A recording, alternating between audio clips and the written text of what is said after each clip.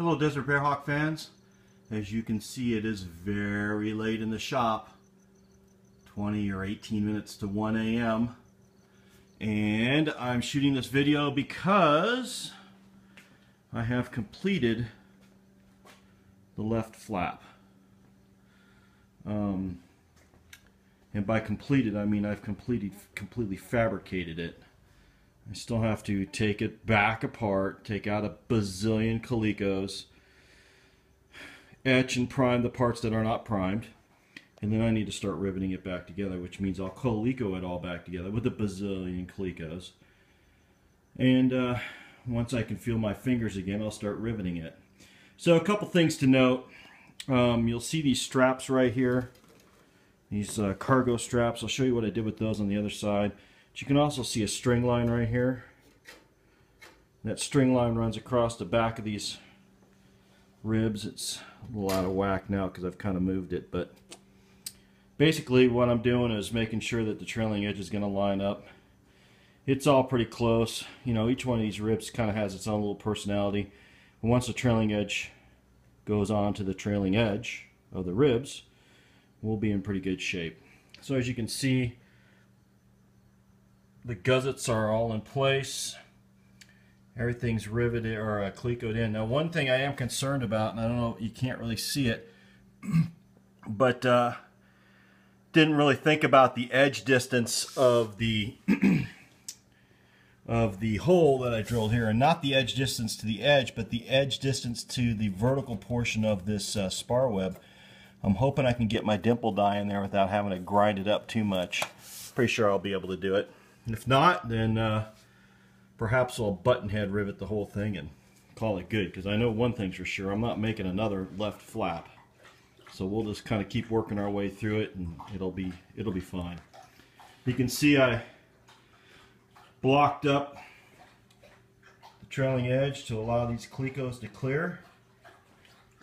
If we come around, you'll see on the front side here, down low, you can see that strap out of the way. I got a little block that's sitting on now. The reason I have these two straps, there's one there and one over there, is when I first put this flap down on the table, it wasn't sitting 100% flat. It was kind of curling up, specifically on this end, on the let's see, flip it over, turn, whatever end this is, was curling up maybe 1/4 of an inch. And of course that induced a little bit of panic.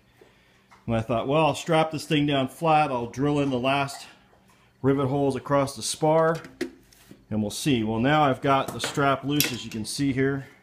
It's pretty loose, and I can't really move this up and down. It's right on the blocks now. Perfect. And there's another block. There's one block at each hinge point, so there's another one. The third one's over there.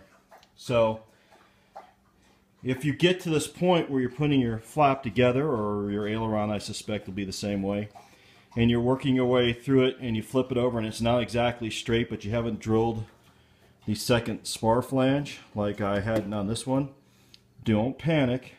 Just pull the thing straight where you need it, lock it down, and then start drilling your holes. So I made one mistake. Well, I've made more than one mistake, but I've made one mistake that's kind of irritates me. You'll notice that right here I have two number 30 calicos. Well, this hole is a number 30, so I switched out my bit and my drill, boop, boop, to the number 30, drilled that hole, and then got all rambunctious and immediately drilled that hole. Before, you know, I caught it before I got all the way through, but you know, I already started, so I had to put another 30 there as well. So if you're going to use one drill and you're flipping drill bits back and forth, make sure you got the right drill bit. When you get in the production mode, you might hose that up. Another thing you can see here too, I'm sure you can see it, but you can see it looks like a shadow line right there, a 1/4 inch line right on this aluminum right here. And I used a special tool to make that. And if you don't have this tool in your shop, you must purchase one. It's this little guy right here. I'll try to hold it out so you can see it. Cleveland Aircraft Tool and Supply sells them. They're $40. As you can see, it's got, if I come up close and see one of the little wheels has got a bevel on it. And you clamp your material in between, lock it down, and you pull it across the face of the material. And what it does is it puts just a slight down bevel in your aluminum. So when you put the two sheets together, this little edge becomes an interference fit. And as you pull the sheet down with the Coleco, this edge becomes, I can't even get my fingernail up underneath it, it's so tight. But if you were to do it without doing that, it has a tendency to cause this edge to buckle up. So when you drive the rivets in here, and then when you're all done, you've got this edge is not flat on the material, but it's actually buckled up. So very handy little tool. Yeah, I know it's just a $10 pair of vice grips with 2 rollers on there, but it's precision and it works really good. And if you're fabricating an airplane, if you're building an RV, or if you're building a Bearhawk, if whatever you're building, and you got sheet metal that laps over each other like this does here, absolutely have to have one of those right there. Don't buy the cheap imitation. Get the one from Cleveland to building an airplane, so spend the 40 bucks. Other than that, everything seems to have turned out pretty good. Got some minor tweaks to make. You'll notice this Coleco doesn't sit square. The reason for that is that I was moving through the shop and I hooked my belt loop on this Coleco and I pulled it over and I dented the material right there. So when I get this apart, I'll put this on a flat surface and beat that dent out, that little crease. Won't hurt anything, and we'll be on our way. The other thing I need to do is I've got to cut out my holes here, cut this section of the leading edge out for each one of the hinges. There's one here, and finally one down here. And I've decided, I've been sitting and thinking for quite a while about it, and what I've decided to do is I'm going to prime everything and I'm going to assemble the entire flap 100%.